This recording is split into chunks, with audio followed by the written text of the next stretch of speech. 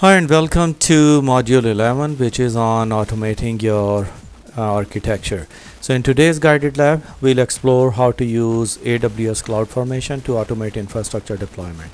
Instead of manually creating every EC2 instance, VPC, subnet, or security group one by one, CloudFormation allows us to define everything in a template. This template acts as a blueprint that AWS can read and then automatically build the entire environment for us. So during this lab, we'll learn how can we launch infrastructure stacks, update them, and then even delete them with just few commands. This makes our deployment faster, more consistent, and less error prone. By the end of the session, you'll see how CloudFormation helps us in managing the infrastructure as a code, giving us more control and flexibility while reducing the manual overload of managing resources. This is comparatively shorter lab as compared to the other labs, as they are saying that it would take only 20 minutes. And after preparing the environment, first of all, we'll deploy a network layer and we'll follow the instructions over here. Now just keep in mind that you'll have to wait for a while before the status changes to complete before proceeding to the next step. And then we'll do application layer, and here you'll find lots of YAML files. So in this lab, I would highly recommend to download all of them. You might see 3 of them in this lab. First of all, it would appear in task number 2, then on 3 also you'll see it in updating the stack. And then finally we'll be working on exploring the template with AWS CloudFormation, and in task number 5 we'll be deleting the stack and then we'll submit the file. So you'll find these file links at 3 different places in this lab, so just download them and keep them handy so that we can work on it as soon as we'll be on that step. So let's start working on task number 1. It says deploying a network layer. So in this step, we'll deploy a networking layer of our infrastructure using a CloudFormation template. This will automatically create resources like VPC, subnets, route tables, and gateways. So by the end of this task, we'll have a solid networking foundation that other layers of our application can build on. So we are starting the task number 1. Keep in mind that the best practice to deploy infrastructure is in layers. So we'll go according to the same best practices, like going from network to database and application. So we'll be starting this lab with one of the services which we haven't tried before. So it would be CloudFormation. Click on that one. After that, we'll click on create stack and we'll select the first option as with new resource standard. Now here we'll keep the prepare template as choose an existing template, but in the specify template, we'll upload a template that we downloaded earlier. So the first template that we found in the lab manual was labnetwork.yaml. So we'll click on that one, and after that press next. Now here we'll have to provide a stack name. So stack name details are here on our lab manual. We'll copy it from here, called lab network, and then we'll create a tag called application and inventory. So we'll enter the name as lab network and then press next. Here it's asking us for the tag, so we'll enter the details as it was there on our instructions manual. So we added application and inventory over here. We are keeping the same options over here. Other options are optional, so we'll press next. Here you'll just review the settings of it and press submit.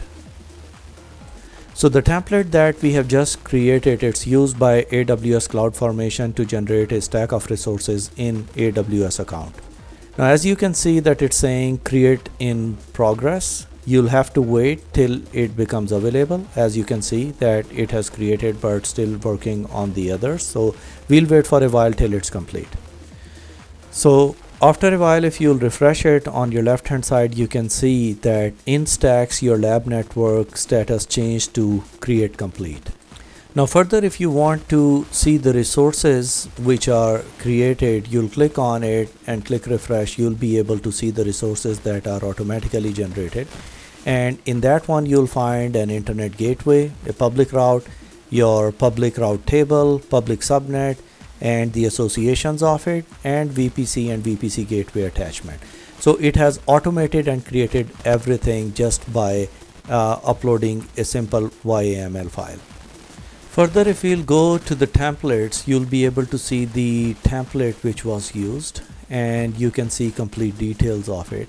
If you want to copy, you can click it, click this button to copy it, and even if you want to check it in Infrastructure Composer, it would open another tab and you'll be able to see it in the Infrastructure Composer, where you can see the public subnet and VPC and its related details.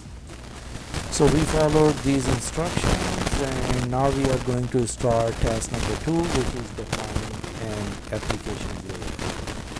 So now we'll deploy the application layer on top of the networking layer. This template would provide EC2 instance security groups and related configurations needed to run our application. By the end of this step, our application infrastructure will be up and running inside the network we created earlier.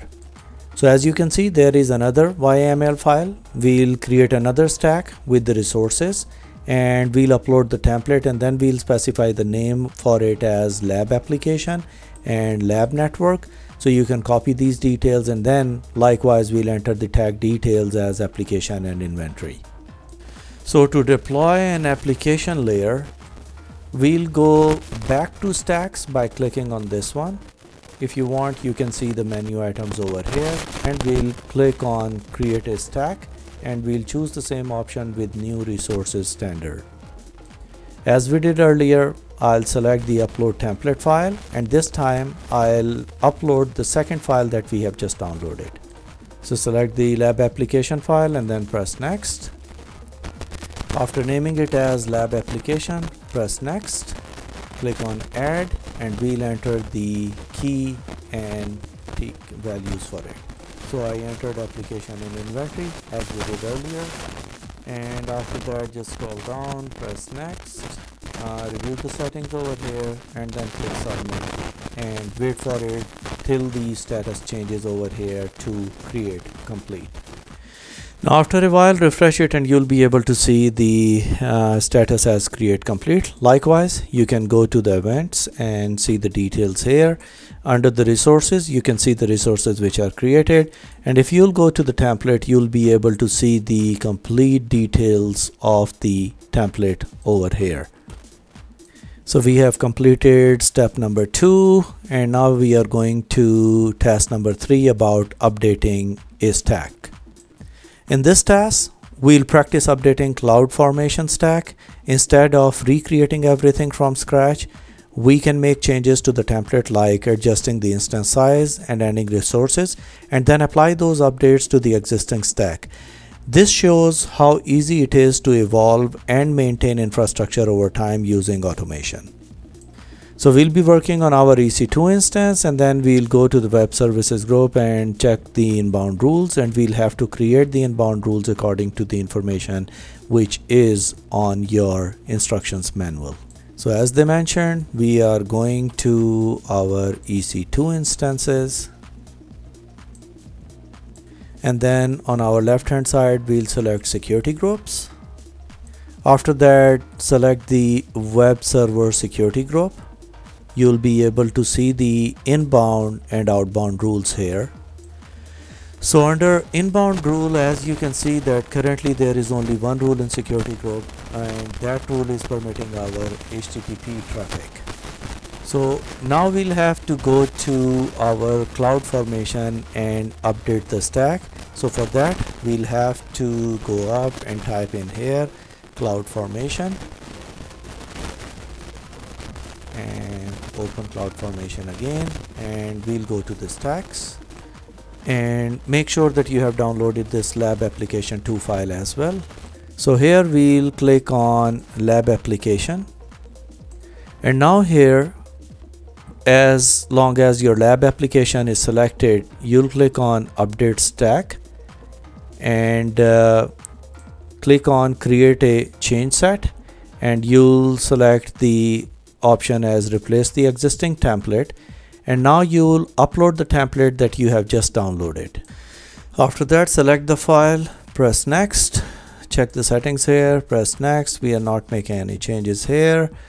Again, review the settings and click submit. So now we just updated the lab application template with the updated file that we recently downloaded. Now refresh it, you'll be able to see update complete over here. Now we'll go back to our EC2 console again. And again, we'll go back to the security groups. And now if I'll click on my web server security, you can see that before we had only one inbound rule, which was port 80.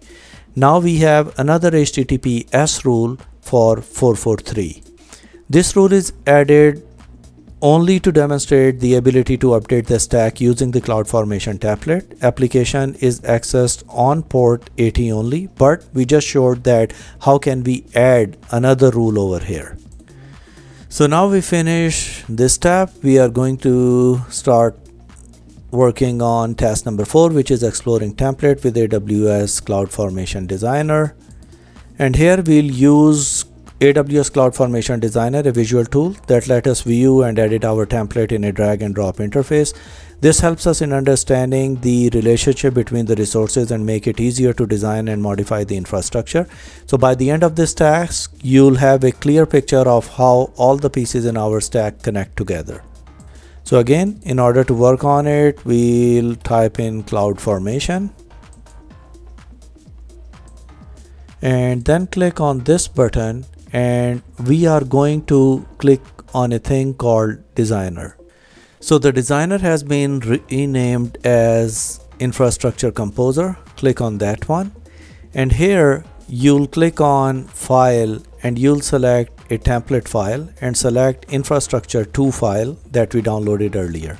Sorry, the lab application 2 file. So I just uploaded it, and you can see that it's a graphical user interface where you can design the network and make modifications, etc.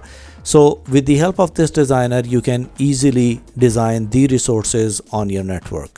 So this composer will help you in visually understanding the architecture and the CloudFormation, etc. And further, you can either create it as a template or save it or upload the files that you have it already in your system.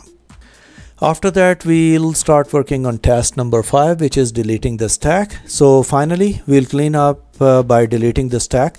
CloudFormation will automatically remove all resources that we created by the template. Networking applications, servers, and everything else would be deleted. So this would ensure that we don't have or we don't leave behind unused resources that could cost money. So by the end of this step, we'll see how CloudFormation handles full lifecycle management of infrastructure from creation to deletion. So we'll go back to CloudFormation, click leave. So we are here again, click on CloudFormation where we were before, click on these things. If you want to see the stacks, your stacks are here. Now we'll click on, for example, lab application as they are saying, and you'll see an option over here called delete. Now it's asking that delete stack lab application permanently. If you want to delete, just press delete and it would disappear from here. Now it would show delete in progress. You'll have to wait for it till it disappeared from here. So you can refresh it and see once the status or once this thing disappears from here. Now after a while, if you'll refresh, you'll see that your lab application has been deleted. So it's saying delete complete. So if we'll go back to our stacks, you don't see that lab application here anymore. So that shows that the application stack was removed, but the network stack remained untouched. This scenario reinforces the idea that different teams, if for example, network teams and application teams can manage their own stacks. Now we'll verify that snapshots of the EBS volume was created before EBS was deleted or they are still there. So in order to check that, we'll type EC2 over here again and open our EC2 instances. And on left hand side, if we'll click on snapshots And here for this one, you can see the snapshot status as completed. So it means that the web data with the started time in the last few minutes, and it has changed its status to completed. If you want to see the details of this one, you'll click on it and you'll find the other relevant information on it. So by this, we have completed the lab and we have accomplished a fully functional cloud architecture that is both resilient and elastic, ensuring that our application stays available even during failures and scales efficiently as user demand changes. These are the same principles used by real-world production systems to achieve reliability and performance at scale. That's it for today. Thank you very much.